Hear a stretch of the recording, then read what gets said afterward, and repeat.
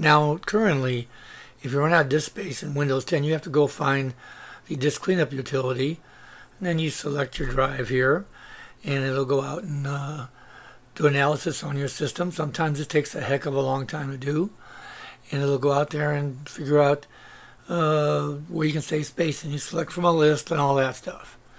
Well, guess what? It's a lot easier in Windows 10's Creator Update. So we go down here to the settings. Let's go down here and click on the settings icon right here.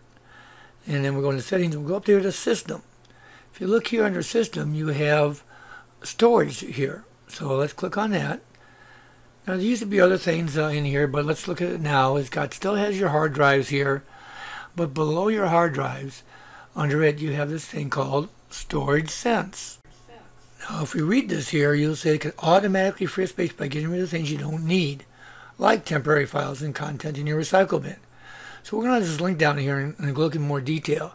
You can have it delete temporary files or empty your recycle bin at thing over 30 days automatically. And you control those individually.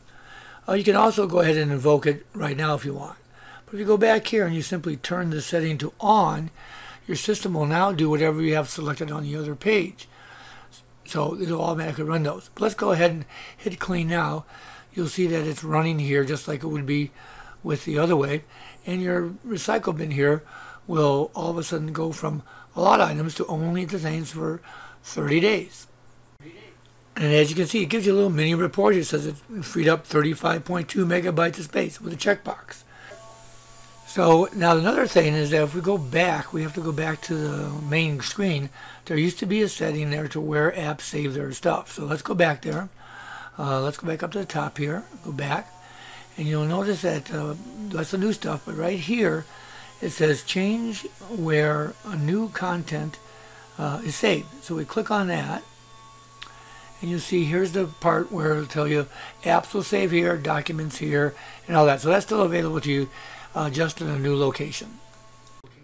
Now, just to be clear, you can still go in Windows 10 Creator Update and run the full disk cleanup and get more detailed cleanup and everything. But it sure helps out to have a system take care of it in the background for the regularly temporary internet files and your old recycle bin items.